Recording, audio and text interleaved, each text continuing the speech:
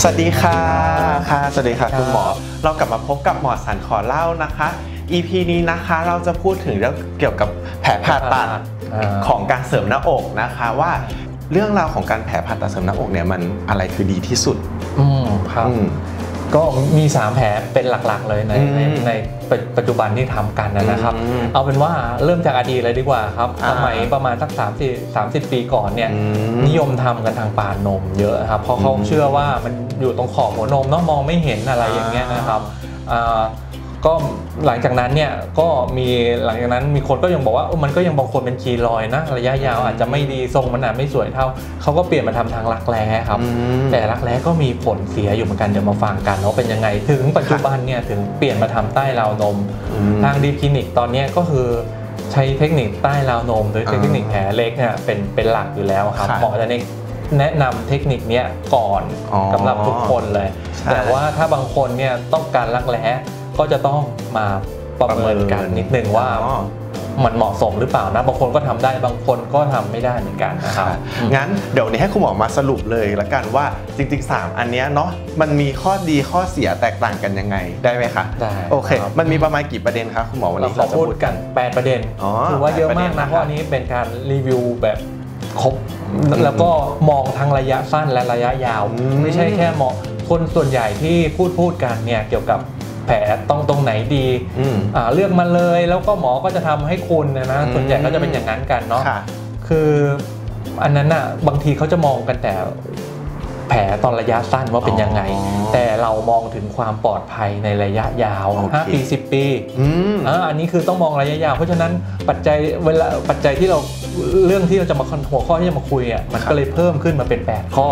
ไม่ใช่แค่ 3-4 ข้อที่จะดูแค่ระยะสั้นนะครับโอเคได้งั้นเดี๋ยวให้คุณหมอเริ่มเลยค่ะครับอันแรกครับเรื่องของความมองเห็นได้เนี่ยมองจากข้างหน้าเห็นได้ก็ต้องยอมรับแหละว่าแผลใต้ราวนมมันมองเห็นอยู่เหมือนกันว่าทำปุ๊บเดินมาก็จะอาจจะอยู่ข้างใต้แต่การทำให้แผลมันดีเนี่ยเราก็อยู่ตรงขอบของแผลพอดีเนี่ยครับคือถ้าทำเทคนิคที่ดีเนี่ยแผลจะอยู่ตรงขอบพอดีเพราะฉะนั้นมันก็จะมองไม่เห็นนะครับอยู่ซ่อนอยู่ตรงขอบขอบตรงใต้ฐานนมพอดีเนาะคือเป็นรอยพับยกเว้นนอนบางคนก็บอกนอนก็เห็นน่ะเพราะว่าแต่ว่าก็ใช่อันนี้ก็เห็นด้วยแต่ว่าถ้าแผลเย็บดีๆมันก็ค่อยๆจางไปเองนะครับส่วนมองเห็นได้เพราะฉะนั้นถ้าใครกลัวเรื่องมองเห็นได้จริงๆเนี่ยอยากจะซ่อนไม่ให้ใครเห็นจริงๆเนี่ยระยะสั้นจริงๆเนี่ยดีที่สุดก็คือทางรักแร้กับปานนมจริงๆนั่นแหละครับแต่มันจะมีข้อเสียระยะยาวเรามาคุยกันต่อว่าข้อเสียของมันคืออะไรเนาะก็คือเป็นข้อ2เนาะความสวยของแผลก็เหมือนกันเนาะว่าจริงๆแล้วคือจริงๆจะบอกว่าแผลจะเป็นคีลอยง่ายยากเนี่ยแต่ละคนก็ไม่เหมือนกันขึ้นกับความเทคนิคในการเย็บแผลของหมอด้วยแล้วก็ขึ้นกับเนื้อของแต่ละคนเนี่ยมันไม่เหมือนกันด้วยเพราะเขาบอกเป็นกรรมพันธุ์จริงไหมจริงครับคีลอยเป็นกรรมพันธุ์คนก็เป็นง่ายเป็นยากแต่อีกส่วนหนึ่งก็คือการดูแลตัวเองด้วยบางคนก็ไม่ได้ท่ายากไม่ได้ปฏิบัติตามที่คุณหมอเนี่ยก็ไปนวดอะไรเกินความจำเป็นอย่างเงี้ยแผลมันก็แยกได้นะมันก็ยาวได้เพราะฉะนั้นความสวยของแผลอยู่ที่การปฏิบัติตัวกับกรรมพันธุ์แล้วก็แผลตรงไหนก็สามารถทำให้สวยได้เหมือนกันนะครับหมอก็เลยคิดว่าให้คะแนนไม่ต่างกันหรอกครับในแต่ละจุดเนี่ยแหละครับก็คือเท่ากันอันนี้ขอถามนิดนึงในเรื่องของการเย็บแผลเนี่ยมันมี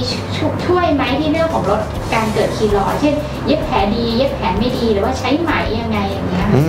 อันนี้ก็น่าสนใจมากนะคะการเย็บแผลให้ดีครับการเทคนิคของศัลยแพทย์ตกแต่งเนี่ยจะต้องเย็บแผลให้ได้ถึง 4-5 ชั้นเนี่ยถึงให้พอดีกันเพราะฉะนั้นการใช้ไหมที่ดีนะครับไหมคุณภาพของไหมที่ดีแล้วก็เวลาที่หมอใช้ในการเย็บแผลเนี่ยแล้วก็การที่เรียนมาเฉพาะทางเนี่ยมันจะช่วยให้แผลมันดีขึ้นไม่ว่าตรงไหนมันก็จะดีขึ้นนั้นนะครับเห็นแบบบางคนไม่กระทั่งทำรักแร้แต่เป็นตะขาบเลยคุณหมอเป็นตะขาบรักแร้เกิดตะขาบง่ายเพราะว่ารักแร้มันย่นครับเวลาที่กางแขนมันก็จะตึงเพราะคือแบบเราขยับเยอะด้วยใช่ไหมมันก็เลยเกิดรอยเสียดสีไปมาไม่เหมือนข้างล่างเนี่ยครับจิกแผลข้างล่างเนี่ยจะแผลดีนะครับแผลดีที่สุดแล้วครับจริงพวกบราเนี่ยก็มีผลใช่ไหมคะถ้าบราที่มันรัดบางคนเขาไปใส่แบบเป็นโครงเร็วเกินไปแผลมันก็ไม่สวยมีผลอยู่เหมือนกันเนาะเพราะฉะนั้นช่วงแรกห้ามไปใส่เป็นโครงนะครับโอเคค่ะงั้นมาประเด็นเรื่องข้อต่อมาข้อที่3ครับเรื่องความเจ็บหรือความที่ต้องพักฟื้นเนี่ยแล้วมันทุบทับเนี่ยส่วนใหญ่เนี่ยมันไม่ใช่เป็นแผลจากรักแร้ครับเพราะรักแร้ ระยะทางที่เปิดจากรักแร้มาจนถึงใส่ซิลิโคนต้องยัดผ่านมาประมาณสัก20 เซนค่อนข้างกว้างต้องตัดต้องยืดต้องไปฉีกพวกเส้นเลือดเส้นประสาทค่อนข้างเยอะครับอันนี้จริงเลยเพราะว่าประสบการณ์ตรงของเพื่อนต่างๆเลยที่แบบบางคนเสริมมาในยุคก่อนคือเขาเสริมจากรักแร้เงี้ยแบบโหทุกคนแบบต้องหิ้วปีกออกมาหรือแบบเจ็บยกแขนไม่ได้นอนร้องไห้บางคนก็บอกว่านอนติดเตียงไปอีกทั้ง3 สัปดาห์ใช่ไหมอันนี้คือแบบคือเพราะว่ามันต้องเสาะเยอะใช่ครับปานนมอาจจะเจ็บน้อยกว่าก็จริงเนาะแต่ใต้ราวนมเนี่ยก็เจ็บน้อยแล้วก็พักฟื้นน้อยครับก็คิดว่าใต้ราวนมกับปานนมอันนี้ชนะใช่เพราะจริงๆส่วนเจ็บพักฟื้นใช่ส่วนตัวตอนแรกก็ทำเป็นบริเวณใต้ราวนมคือสามารถยกแขนได้แบบง่ายมากแล้วก็ประคบเย็นดูแลตัวเองหลังผ่าตัดคือมันค่อนข้างชิลจริงๆมากกว่าที่เห็นของเพื่อนที่ทำแบบบริเวณรักแร้แบบมันค่อนข้างต่างกันมากแล้วก็คนไข้ที่ทำเนี่ยก็ส่วนมากก็จะบอกว่าไม่ค่อยเจ็บใช่แต่มันก็มีอีกอันหนึ่งคือว่าถึงแม้บางหลายที่ก็ทำใต้ราวนมแต่ทำไมเขาทำแล้วมันเจ็บรู้ไหมทำไมเดมคลินิกถึงมีเทคนิคแล้วทำไม่เจ็บเพราะว่าอะไรครับเพราะว่ามันเป็นเทคนิคคือเทคนิคดูโอเพนเป็นการยืดกล้ามเนื้อเพื่อเราก็ต้องยืดให้หมดมันจะทำให้เจ็บน้อยและอีกอันหนึ่งคือการใส่สายระบายเลือดนะครับการที่ระบายเลือดออกให้หมดเนี่ยเลือดมันไม่คั่งมันก็จะไม่เจ็บไม่ช้ำไม่บวมแล้วก็พักฟื้นก็จะน้อยลงไปด้วยนะครับดังนั้นไม่ใช่แค่เลือดใต้ราวนมเนาะแต่ต้องเลือดเทคนิคการผ่าตัดด้วยค่ะแล้วงั้นมาถึงข้อต่อไปกันเลยคุณหมอทรงข้อ4นะครับความที่ทรงเท่ากันซ้ายขวาสูงต่ำเท่ากันหัวนมไม่ชี้ซ้ายขวาบิดเบี้ยวก็คือทรงสวยเนี่ยอันดับ1ยกให้ใต้ราวนมนี่แหละครับเพราะว่าแผลเนี่ยมันโดนวัดจากหัวนมมาทั้งใต้เนี่ยได้เป๊ะเลยตั้งแต่ตอนผ่าตัดแต่ถ้ารักแร้คือแย่สุดเพราะว่าใครทำรักแร้มาระยะทางตรงนี้ไกลในการคำนวณนี่ค่อนข้างยากครับที่จะทำกำหนดให้ตำแหน่งมันเท่ากันเนาะหลายๆคนทำไปเนี่ยหัวนมก็จะชี้ระดับมันก็จะแบบต่ำสูงไม่เท่ากันครับดูในรูปมันจะมีในรูปเนาะคือแบบหลายๆคนข้างนึงจะสูงข้างนึงจะต่ำเพราะว่าจริงๆแบบร่างกายของคนเราซ้ายขวามันไม่ได้เท่ากัน100%อยู่แล้วแล้วก็มันวัดตรงนี้มันไม่พอดีเป๊ะเพราะมันอยู่ในระยะทางมันไกลเพราะฉะนั้นหลายคนบอกว่าทำนมยังไงถ้าทางรักแร้ไม่มีทางเท่ากันหรอกถ้าเท่ากันก็คือโชคดีไปอะไรอย่างเงี้ยครับก็เลยว่าทางรักแร้เป็นตำแหน่งสูงต่ำมันจะไม่ค่อยดีนะก็คือคุณหมอเขาคือไม่แนะนำแล้วส่วนของปานนมก็มันจะมีถ้าทำใต้กล้ามเนื้อเนี่ยบางทีการตัดกล้ามเนื้ออาจจะไม่ดีไม่เท่ากันคือมันไม่เท่ากันได้เหมือนกันนะครับเพราะฉะนั้นทรงทางใต้ราวนมดีที่สุดนะครับเราเข้าไปไซส์ใหญ่ใส่เข้าไปได้ไหมครับถ้าแบบเราทำแบบบริเวณปานนมเนี้ยอาจจะมีคนสงสัยว่าปานนมมันน่าจะต้องเปิดนิดเดียวแล้วถ้าเราใส่แล้วมันก็ใส่ได้ระดับหนึ่งเหมือนกันนะแต่ว่าถ้าหัวนมเล็กจริงๆมันก็ใส่ใหญ่ไม่ได้เหมือนกันนะครับแต่ว่าใส่ใหญ่เกินไปเราก็ไม่แนะนำอยู่แล้วแหละใช่ไหมครับแต่ว่าปานนมมันมีข้อเสียอย่างอื่นครับลองมาดูต่อไปนะครับโอเคค่ะงั้นไปข้อต่อไปได้เลยข้อที่5ครับก็คือความเสี่ยงที่จะนมเป็นหล่นแล้วก็นมร้อนเป็นยังไงนะมันคนที่ใช่เอาจริงๆคนไม่ค่อยรู้จักว่านมหล่นคืออะไรหรือว่านมเป็นหล่นอะไรงงใช่ไหมคือเราไม่ทำเราที่เราเลือกซิลิโคนทำใต้ราวนมเนี่ยเพราะนมมันจะไม่หล่นครับเพราะว่ามีการเย็บอยู่ข้างใต้นี่แหละมันก็เหมือนเย็บว่าเป็นฐานพยุงซิลิโคนไว้ก็คือเหมือนเป็นการล็อกมันล็อกไว้เลยมีใหม่ล็อกไว้ไม่ไปไหนแน่นอนแต่ถ้ามาทำทางรักแร้ด้วยน้ำหนักของซิลิโคนบวกกับน้ำหนักของนมของเราเองใช้ไปนานๆหลายๆคนมันตกไปเรื่อยๆครับตกยิ่งนวดไปตกไปถึงสะดือเลยบางคนคิดว่าคล้อยสวยแต่พอเกินสวยก็จะต่ำลงมากหัวนมก็จะชี้ขึ้นคือยังมีโอกาสที่จะยานลงไปได้เรื่อยๆมันก็จะยานลงไปง่ายเพราะมันไม่มีอะไรล็อกอยู่ข้างล่างครับไม่มีแผลล็อกข้างล่างเนาะปานนมก็เช่นกันครับไม่มีการล็อกข้างล่างเพราะฉะนั้นนมหล่นลงไปเพราะส่วนนมร้อนเนี่ยก็เกิดในคนที่ฐานนมสั้นอาจจะเจอได้ตั้งแต่แรกแต่บางคนนมหล่นก็กลายเป็นร้อนได้เพราะอะไรครับเพราะว่านมหล่นแล้วทำให้ซิลิโคนแยกชั้นกับเนื้อนมเดิม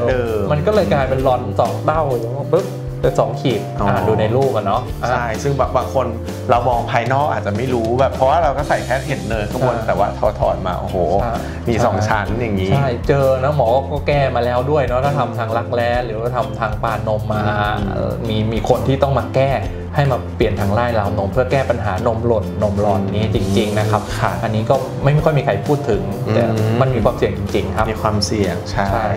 โอเคงั้นเป็นข้อต่อไปนะครับข้อที่6นะครับก็เป็นความเสี่ยงเหมือนกันของพังผืดแล้วก็นมแข็งอันนี้มันไม่เห็นเลยหมายถึงว่าพังผืดกับนมแข็งเนี่ยมันจะเริ่มเห็นจริงๆก็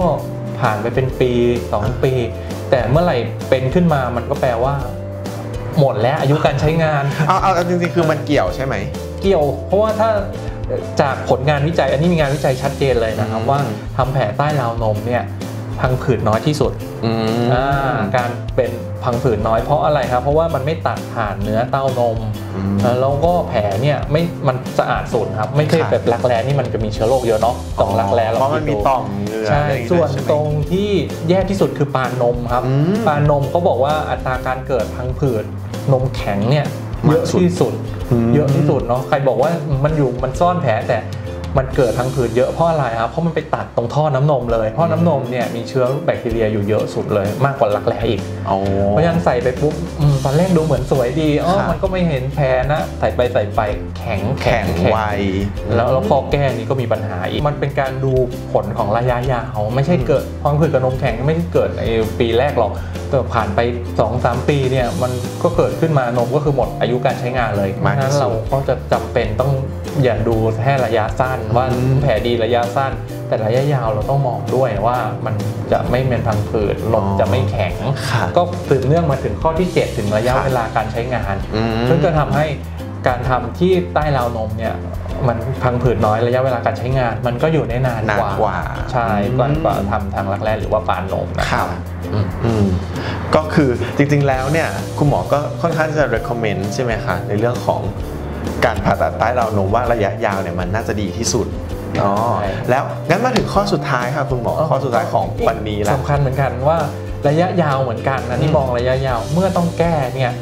อันนี้คือมองถึงอนาคตแบบยาวๆไปเลยมันก็ไม่ได้ยาวมากบางคนเนี่ยพังผืดเนี่ยมันขึ้นกับปฏิกิริยาที่ร่างกายตอบสนองต่อซิลิโคนบางคนก็เกิดเร็ว 4-5 ปีบางคนก็เป็น10 ปีแต่เมื่อไหร่ต้องแก้เนี่ยเมื่อทำทางรักแร้มามันไม่สามารถที่จะไปแก้ทางรักแร้ได้ครับการเลาะพังผืดทางรักแร้นี่เป็นไปแทบจะเป็นไปไม่ได้เลยเพราะว่าระยะทางตรงนี้ค่อนข้างไกลแล้วก็เลาะได้ไม่หมดแน่ๆครับคือแบบว่าสุดท้ายก็คือต้องมาเปิดแผลข้างล่างกลายเป็นว่ามีแผล2ที่เคยทำรักแร้มันก็ต้องมาเปิดแผลข้างใต้เคยทำปานนมมาก็ต้องมาเปิดแผลใต้ราวนมเพราะการแก้แผลเมื่อไหร่ที่เราจะต้องแก้ตัวซิลิโคนซึ่งจริงๆแล้วซิลิโคนไม่ส่วนใหญ่เนี่ยคนส่วนใหญ่อาจจะต้องแก้สักครั้งหนึ่งแหละไม่ได้อยู่ได้ตลอดชีวิตหรอกนะครับถ้าเราเลือกแผลผ่าตัดที่ดีเนี่ยมันก็จะอยู่ได้นานนั่นนะครับแต่ถ้าเราเลือกที่แผลผ่าตัดที่มันทางรักแร้หรือปานนมอะไรอย่างเงี้ยครับซึ่งเวลามันแก้เนี่ยมันกลายเหมือนว่าต้องมีแผลผ่าตัดข้างล่างไปเพราะการปัจจุบันเนี่ยการแก้พังผืดเนี่ย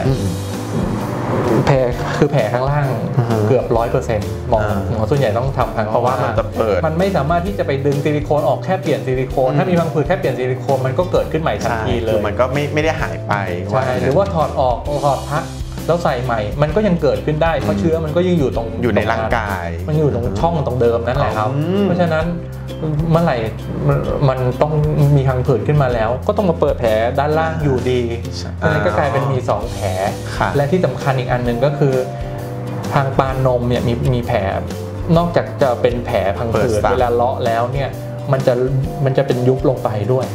ก็คือมันจะบุบลงไปใช่ครับแย่กว่าทางรักแร้อีกนะทางปานนมแต่ว่าอันนี้ก็คือแล้วเวลาแก้ทางพังผืดของปานนมเนี่ยต้องฉีดไขมันตรงบริเวณแผลด้วยคือมันเติมให้มันเพราะว่าตรงนั้นแผลมันจะเกิดการหดตัวมากแล้วแผลมันจะน่าเกลียดที่สุดเลยระยะยาวของปานนมแผลจะดูแย่มากนะครับใช่แต่ว่าจริงๆถ้ามาแก้เราบริเวณใต้ราวนมอย่างที่คุณหมอบอกก็คือถ้าเลือกศัลยแพทย์ที่ดีหรือว่าดูให้ดีก็คือแผลใต้ราวนมก็ไม่ได้น่าเกลียดหรือว่าไม่ได้แบบรุนแรงขนาดนั้นถูกไหมคะถ้าอย่างนั้นเดี๋ยวให้คุณหมอสรุปเลยละกันว่าทั้ง8ข้อที่เราพูดมาเพื่อนๆที่ฟังอยู่อาจจะรู้ว่าคุณหมอน่าจะ recommend อะไรมากที่สุดคะ ก็คือใต้ราวนมไว้เป็นอย่างแรกนะครับก็ปัจจุบันเนี่ยทั่วโลกก็ทำใต้ราวนมประมาณ 90% ละกันเนาะ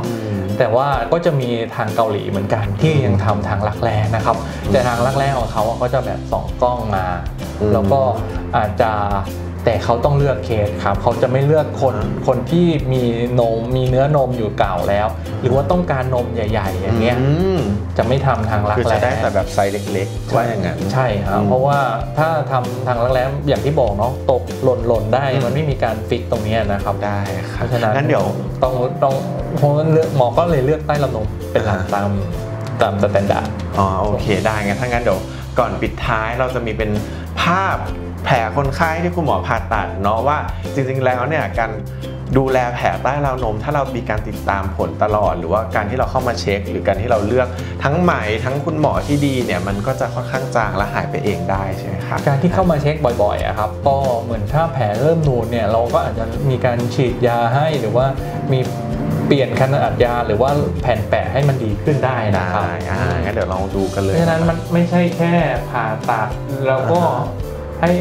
ครั้งเดียวจบนะครับต้องมา follow up มาตรวจกับหมอเป็นระยะด้วยนะครับเราก็ไม่ได้ตรวจแค่แผลแต่ตรวจเรื่องพังผืดด้วยใช่เพราะอย่างเงี้ยเราก็มีการติดตามแผลตั้งแต่7 วัน1 เดือน6 เดือน1 ปีก็คือเข้ามาดูกันเรื่อยๆแผลเนี่ยเป็นกรรมพันธุ์แล้วบางคนก็ดีบางคนก็ไม่ดีเพราะฉะนั้นถ้าคนที่มีโอกาสคีรอยง่ายก็ยิ่งต้องมาหาหมอบ่อยนะครับเนาะเพราะหมอก็จะมีการติดตามไม่ได้ทิ้งไปไหนเพราะฉะนั้นมาดูแผลได้ตลอดหลายๆคนทำไปแล้ว2 ปีมีคีรอยก็สามารถมาฉีดกับหมอได้นะครับเพราะว่าให้ตลอดนะเดี๋ยวลองดูคลิปกันเลยดีกว่าเพราะว่าอันเนี้ยเราถ่ายจากคนไข้จริงเลยก็คือคนไข้ที่เสริมไปประมาณ6 เดือนเนาะที่บอกน้องแผลผ่าตัดเนี่ยต้องอยู่ตรงขอบพอดีนะครับ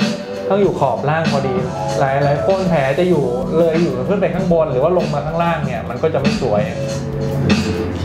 ค่ะก็จริงๆวันนี้เนี่ยเราค่อนข้างได้สาระความรู้แล้วก็ทำให้เราตัดสินใจกันง่ายขึ้นเนาะว่าจริงๆแล้วเพื่อนๆเนี่ยควรจะเลือกเสริมหน้าอกโดยการเลือกแผลผ่าตัดบริเวณไหนที่มันจะทำให้หน้าอกเราเนี่ยสวยปลอดภัยแล้วก็อยู่กันไปได้ในระยะยาวนะคะยังไงวันนี้ขอบคุณคุณหมอมากเลยค่ะ